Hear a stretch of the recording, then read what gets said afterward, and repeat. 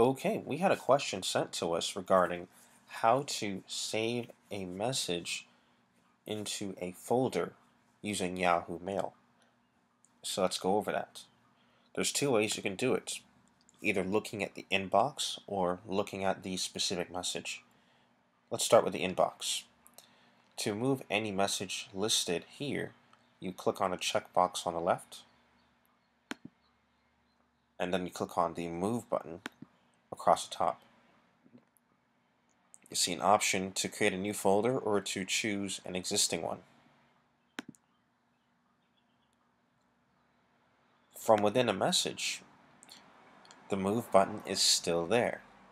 That allows you to move your current message into the folder of your choice. Let's try that now.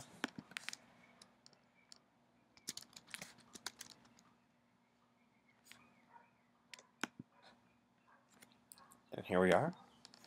On the left side, we have a From Yahoo folder that we just created. And there's a message that we moved in.